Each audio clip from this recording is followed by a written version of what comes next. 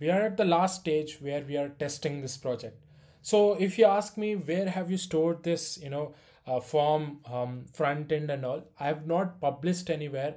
So if you want to enhance, what you can do, you can enhance this form and you can host it on an S3 bucket, or you can put it in an EC2 instance, right? So I have not done so far. So probably after completing this project, I may show you how to host this one on an S3 bucket, right? But our idea is to work this project, so complete this project. So I have entered some dummy entries here. So I've just given a name here, email address, phone, password. If you see this, that is taken in a dotted format, so, or an encrypted format. So we have a submit button here. So before hitting submit, what you need to do is you need to check whether this particular URL has been replaced with your own API URL.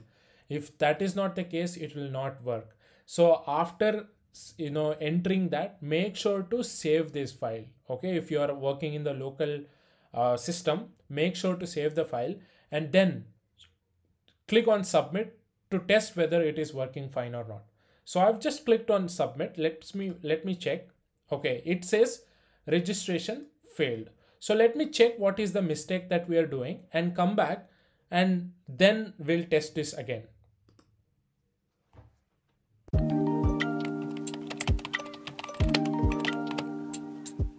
All the codes, all the logs. So what I did is I went through this CloudWatch logs in the Lambda function. Under monitor, you see this view CloudWatch logs, right? I went through the logs and everything, but I found no issues.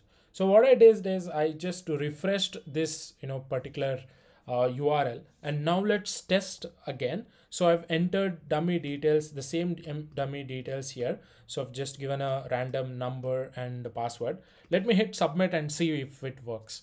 So tada, this works, right? So this page says registration successful, but previously we saw that registration failed.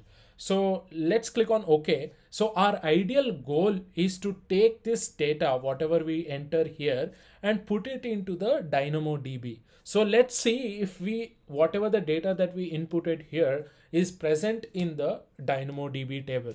So let me go to my items here, the DynamoDB table. So here under items, I have opened this registration table.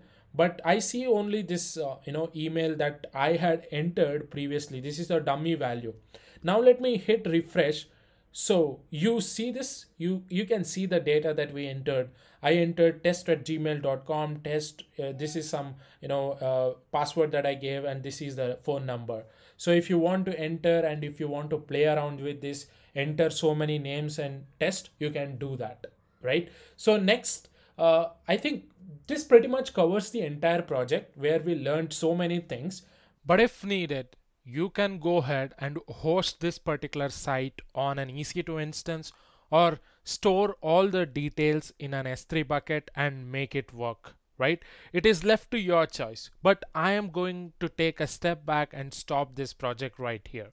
So I have made another similar project where I have hosted the files like index.html, script.js, CSS, all those things will be hosted in the S3 bucket, and I have enabled CloudFront. So if you want to make a replica out of it, you can check out the link in the description for that project and complete this project also. All right, so that's it for this project. I hope you enjoyed learning along with me. If you're liking the content that I'm creating, please consider subscribing and share it among your friends. Thank you, and I will see you in the next project.